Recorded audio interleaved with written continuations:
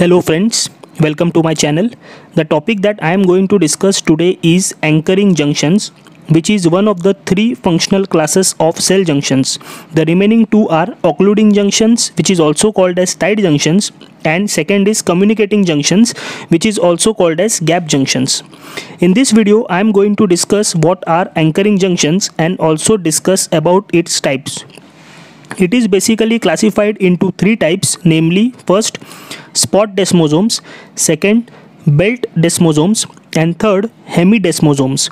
Now let us understand anchoring junctions first, followed by its types.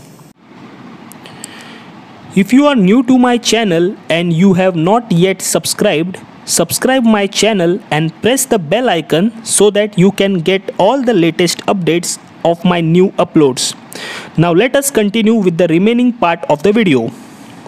Spot desmosomes. Spot desmosomes connect the cytoskeleton of adjacent cells, while hemidesmosomes connect epithelial cells to basement membrane. Proteins called cadherins pass transmembrane glycolipids, create a critical link. A variety of attachment proteins link the short cytoplasmic end of the cadherin to intermediate filament in the cytoskeleton.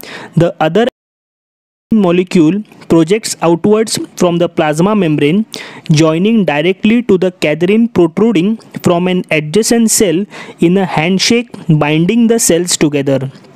Desmosomes contain two specialized cadherin proteins, desmoglin and desmocolin, whose cytosolic domains interact with plakoglobin and plakophilins.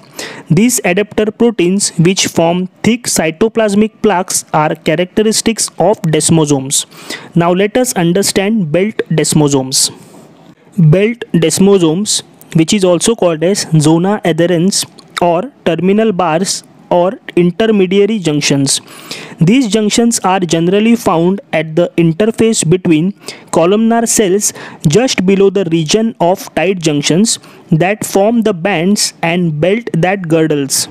This band contains a web of 6 nanometer actin filament and another group of interwoven intermediate filaments of 10 nanometer.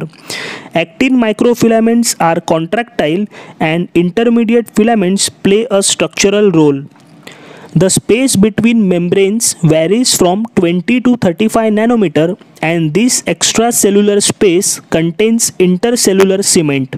Now let us understand hemidesmosomes. Hemidesmosomes. These are associated with the basal membrane of some epithelial cell.